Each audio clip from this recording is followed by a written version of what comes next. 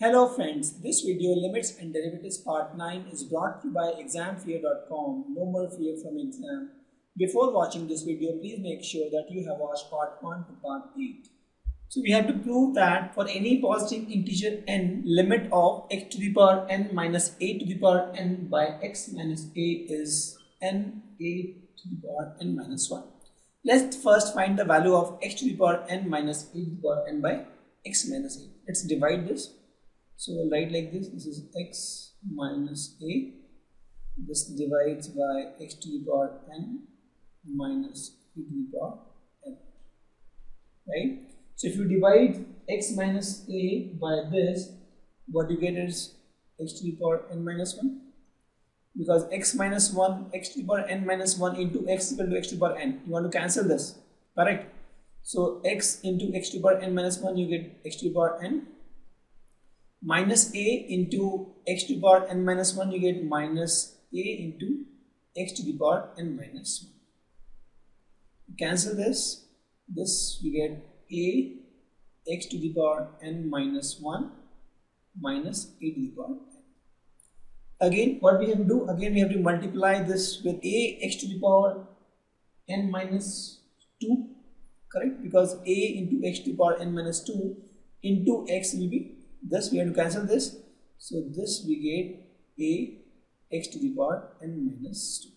So this a into x to the power n minus 2 into x, you get a x to the power n minus 1, correct? And a into this a x to the power n minus 2, what you get is minus a square x to the power n minus, correct? This gets cancelled.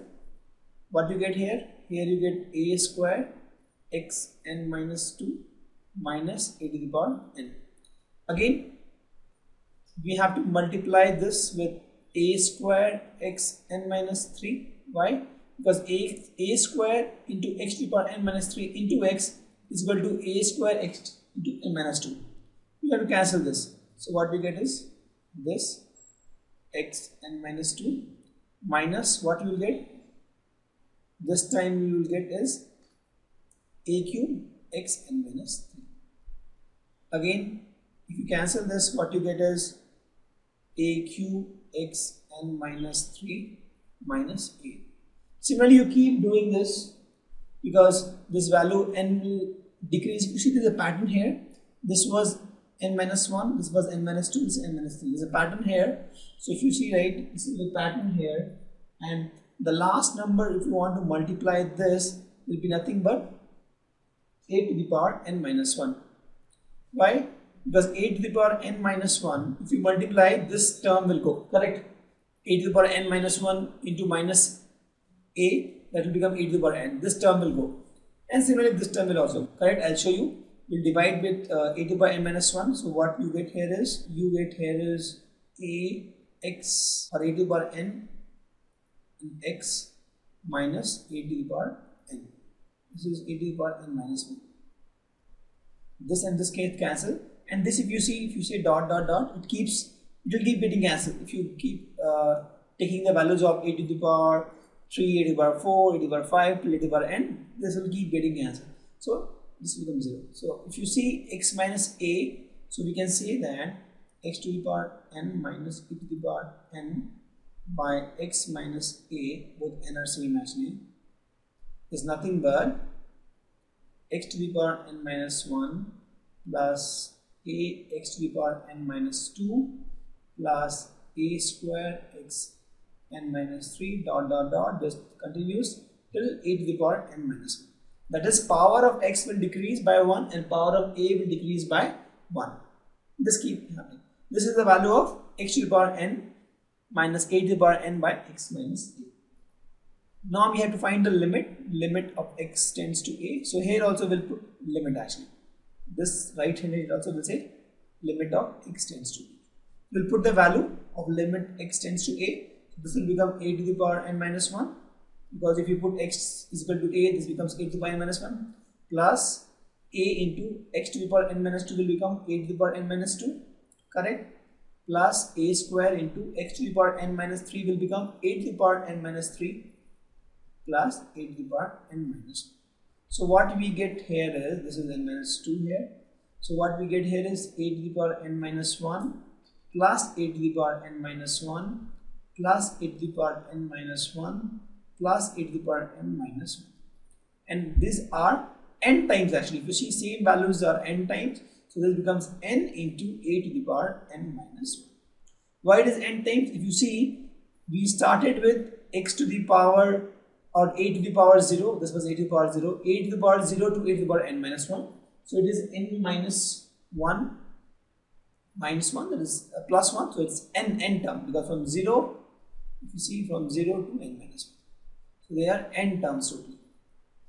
A to the power 0 to a to the power n minus 1. So this is the value. Actually both the n's are same, so I will make both capital or small. So if you see, that is what we are supposed to prove. Limit of x to the power n minus a to the power n by x minus a, where x tends to a, is n a to the power n minus 1. Very simple. What we have done, we have just divided x to the power n minus a to the power n by x minus a, and we found that this value came out to be a to the power 0 x to the power n minus 1 plus a to the power 1 x minus n minus 2 plus a to the power 2 x to the power n minus 3 dot dot dot a to the power n minus 1, and this we can say x to the power 0. So that is, we observe that the power of a is increasing by 1 and power of x is decreasing by 1.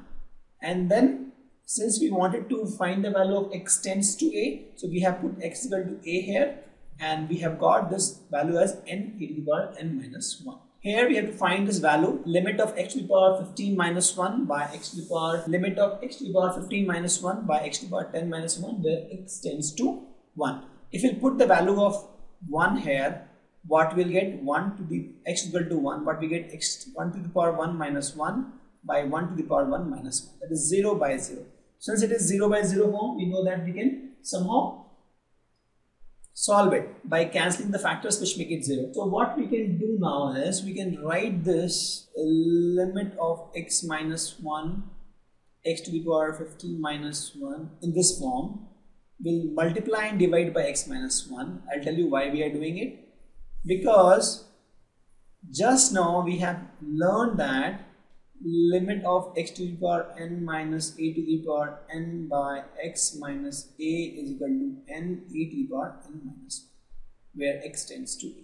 So here if you see, a is nothing but 1. So we have this formula, we know the value of this thing. So what we can write this as, this whole thing is nothing but limit of x tends to 1 x to the power 15 minus 1 by x minus 1 into limit of x tends to x minus 1 by x to the power 10 minus 1. This also we can do because we can associate this. So this law is true.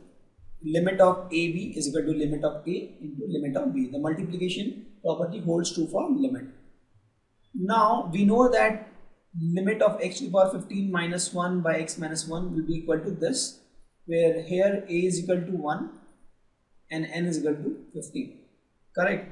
So this value will be n is equal to 15 into a is equal to 1 to the power 15 minus 1, correct? Into 1 by, if you see, the value of this will be 1 by n will be here 10, a is again 1 and n is again 10, so 10 minus 1. This is the value we'll get. What we have done, we have simply used this formula, limit of x to the power n minus a to the power n by x minus a is nothing but n a to the power n minus 1, correct? In this case, a is equal to 1. So what we have got is 15 by 10, because 1 to the power 15 minus 1, this becomes 1 and this also becomes 1. 15 by 10, or we can cancel the 5 thing, so this becomes 3 by 2, and that is our answer.